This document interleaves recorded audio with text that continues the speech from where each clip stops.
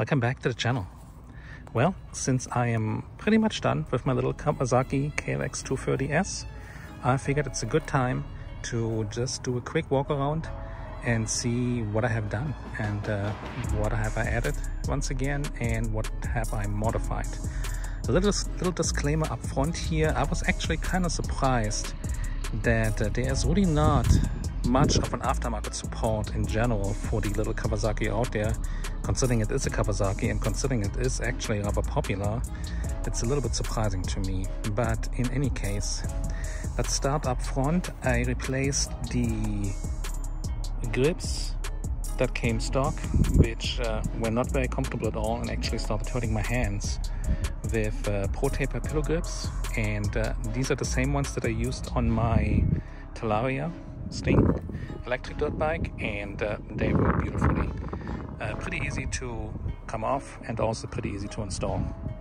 Next up, you can see the stock levers are gone, clutch and brake side, and there are no specific levers that I found for the little Kawasaki KLX 230 specifically, but I had an extra pair laying around that I ordered for my Kawasaki Z125, and lo and behold, they fit right in, work great, and look good in my opinion, so no complaints.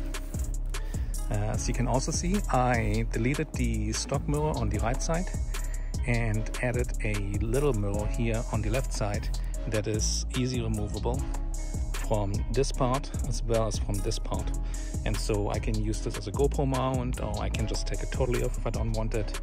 I think it's a pretty slick solution. In the middle of the bar, I added a giant loop little bag. Even though it doesn't look very big, it is actually big enough to get my iPhone 14 Pro in there, which is rather large. So that is rather nice, and you can also get obviously your credit cards in there, keys and whatnot, since there's not that much storage space available on the Kawasaki in general. Coming down here, I wanted a bash plate since it really just came from the bars from the factory. Once again, Kawasaki offers a plastic solution which I did not think would be very durable at all. So I actually had to revert to eBay and had to order this one from China.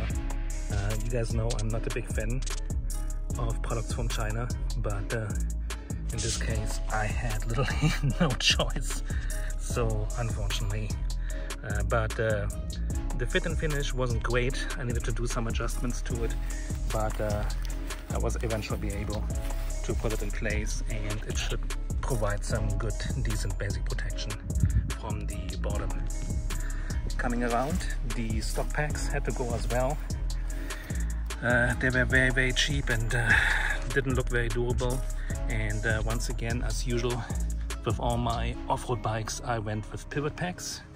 They are foldable and then movable forward and backward, and they are a little bit more on the pricey side at $200+, but again, they're great to lay your foot on, and you can stand up on them great, very comfortable and very durable. I had them on the V85, I had them on my BMW 310 GS, and now on this one. And then also what you can't really see here at the moment is from the factory there is no rear rack, so I added a rear rack in the back that currently houses my big tail bag, but you kind of get the idea here.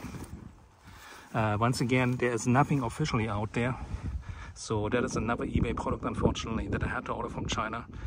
But once again, I was actually kind of surprised. This one actually fit very well, and also the craftsmanship seems to be rather nice. And the way this one is designed, it actually adds nice little grab handles here for the bike that the bike naturally is missing. So if you're on the trail and you lay it down, it is actually rather nice to be able to get on here and be able to lift up the bike from there. And last but not least, since there is no storage on this bike from the factory, I added a rig adventure bag on here. This is the tall option that is expandable, and it's actually a pretty good size. Just attaches to the little luggage rack with a couple of strips, and I don't believe it is waterproof, but it should definitely be water resistant, and it is also expandable. So if you bring this one here around, you can actually see how the whole bag starts coming up, and so you can even put more in there. Once again, this is just to have maybe some basic tools in there on the trail, just in case you have to fix a flat tire or whatnot, and just have some basic stuff with you on the trail. But that is about it. If you have followed my channel, you know that I usually modify the exhaust system, but since my Trident is rather loud and my little Kawasaki Z125 is rather loud, I decided for the moment to leave the exhaust completely stock. It's not the greatest sound in the world, but it's not that bad either. And that will do it for now. You probably noticed also I have a bunch of little stickers here that came with the products that I bought. So I put them on there just to break up the pretty bland paint scheme. Some people might think it's silly, but again, it kind of breaks the bike up a little bit. And I have looked into graphic kits in general, but I didn't feel like spending the money for the moment, since this is really not gonna be my primary bike, but really just more a learner bike for me. Oh, there's actually one more thing that I just noticed. The passenger packs. I deleted them as well. And this side was very easy. You just unscrew it here and it comes right off. The other side turned out to be somewhat tricky, since the bracket actually holds the rear brake reservoir for it.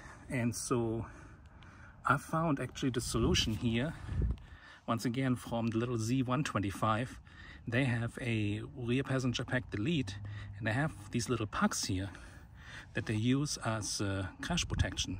And I had to modify it just a little bit to make it fit, but in the end I think it came out pretty good while reusing the factory stock bracket, and yeah, should be serving me well. But that is it. Once again, there is not, unfortunately, that much stuff out there right now specifically for the KLX.